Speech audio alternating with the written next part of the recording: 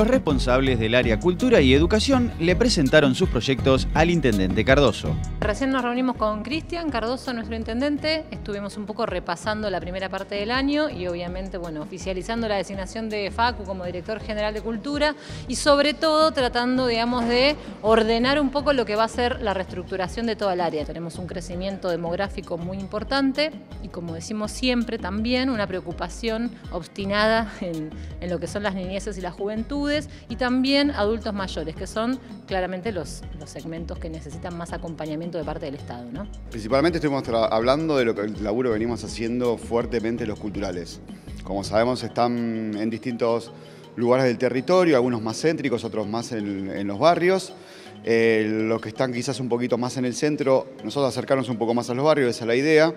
que se está viendo reflejado, pero que vamos a profundizar mucho más de acá a diciembre, con alguna serie de encuentros que estamos programando para los domingos, como ya venía diciendo.